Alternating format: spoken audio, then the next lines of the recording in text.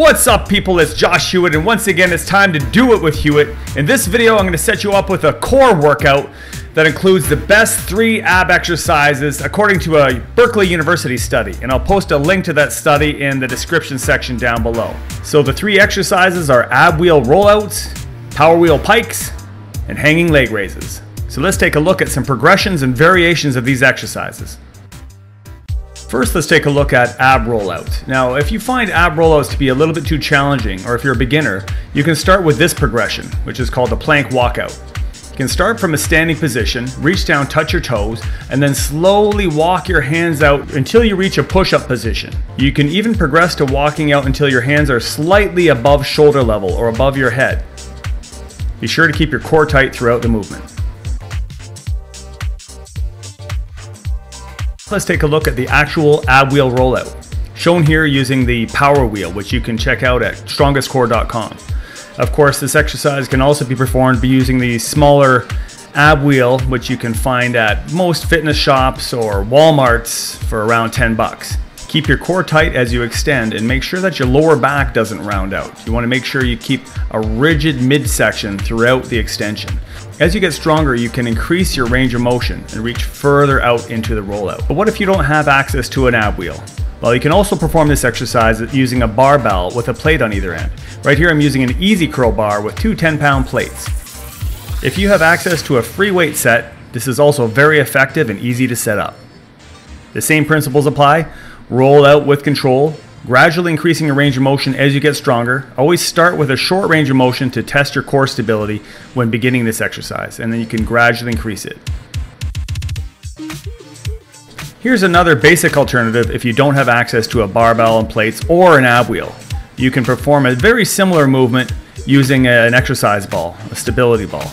Although I don't find this variation quite as effective as using the bar or the ab wheel rollouts. Now, the ultimate progression to the ab wheel rollout is to perform it from the feet, from a standing position. Now, this is very challenging, and I have an entire video series dedicated to progressions towards performing this exercise from a standing position. I'll post a link right here on the video as well as in the description section below. But for the time being, get really strong with performing the kneeling ab wheel rollouts, and you can have this as an ultimate goal down the road if you're a little ambitious and as crazy as I am. The next exercise in the series is the ab wheel pikes. Now let's take a look at a beginner progression if you find the actual ab wheel pike to be a little challenging. You start off in a push-up position and you alternate bringing one knee towards the same side elbow while maintaining your core tight tension and squeezing your abs tight every time you lift the knee up. Hold the position, contract hard, try not to let yourself dip from side to side. Now let's take a look at the actual ab wheel pikes. Now here I'm performing a warm-up using a bent knee position. I suggest you warm up performing these knee tucks before you get into the actual straight leg pikes. Every time you extend, make sure you're in a nice straight position. There's no excessive arch in your back when you reach the legs out. And after performing several of these, progress up into the straight leg pike. So hips going straight up in the air, pulling the wheel in towards you by strongly contracting your abs until you're almost going up into like a handstand position. The more range of motion you can get, the better. Just make sure you're staying nice and straight in the legs and the arms, and you're flexing at the hips.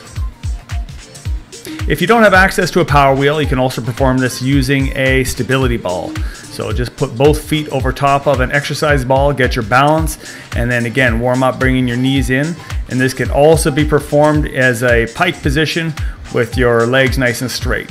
If you find that too challenging, place your feet back further over the ball so the ball is closer to your knees, and this will give you a little bit better leverage, making the movement easier. And here's another variation using a couple of sliding discs. So quick shout out to Omar Isuf, Chef Buff. Thanks for the shirt. So this variation can also be performed using a couple of frisbees, but you need to have a floor that you can slide on. So either a linoleum or hardwood floor. Probably wouldn't work as well on carpeting or rubber matting in a gym. As long as you have a floor that has some slippage, you can use these discs as place your feet over the disc of the frisbees, and you can perform the bent knee or the straight leg version of the knee tucks or the pikes. Again, same form applies. Keep your core tight throughout and your back flat. Finally, let's look at the last exercise in the series, the hanging leg raises. Once again, here's a beginner progression. You want to lie down flat on the floor and then have your hands pressed up against a wall behind you to keep your upper body nice and rigid and secure so that your shoulders aren't lifting up while you're lifting your knees. You want to contract your abdominals hard while you slowly raise both knees up towards your chest until your hips come slightly off the floor. Keep your core tight throughout. If you have something overhead that you can hold on to that's secure, like underneath a couch or a frame of a bed or a banister or railing or something, that will work as well. Just make sure that your upper body is secured while you're maintaining core tension and slowly lifting the knees up and then controlling on the descent.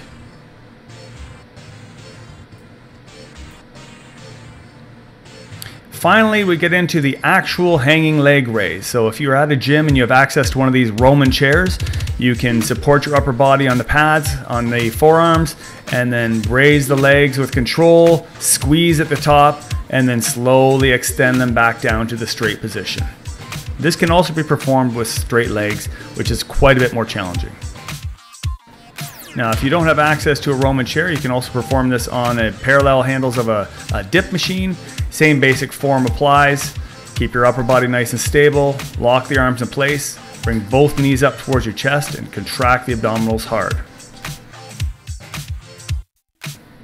Now I'm going to demonstrate the hanging leg raise using an overhead bar, such as a chin-up bar. Now you could do this just hanging with your own grip strength. Of course, your upper body, your grip strength will become the limiting factor. So here I'm demonstrating the use of a couple of ab straps. Now this is a great tool for hanging leg raises. They loop right around your arms, right up to around the armpit, and then you grab onto the straps themselves and bring both knees up towards the elbows, contract the core, and then control on the way down. Now you want to perform this movement relatively slowly so that you avoid swinging and you maintain tension in the core.